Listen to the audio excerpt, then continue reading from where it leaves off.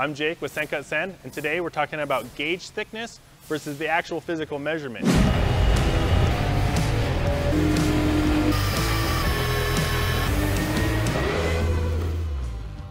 Before we had a way to describe physical measurements, we used gauge charts to describe the thickness of the material. The problem with this is that different materials use different gauge charts, and that's because it's dependent on the density of the material to describe the thickness.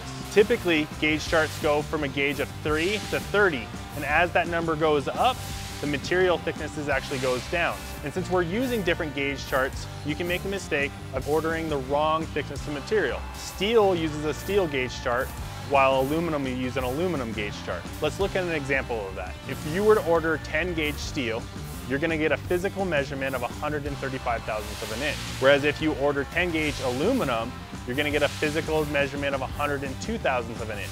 That's a 30 thousandths difference.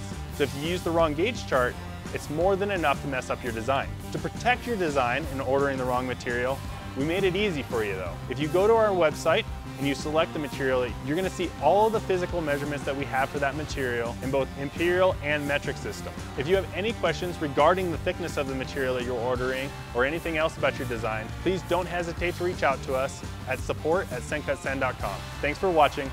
Stay tuned for more.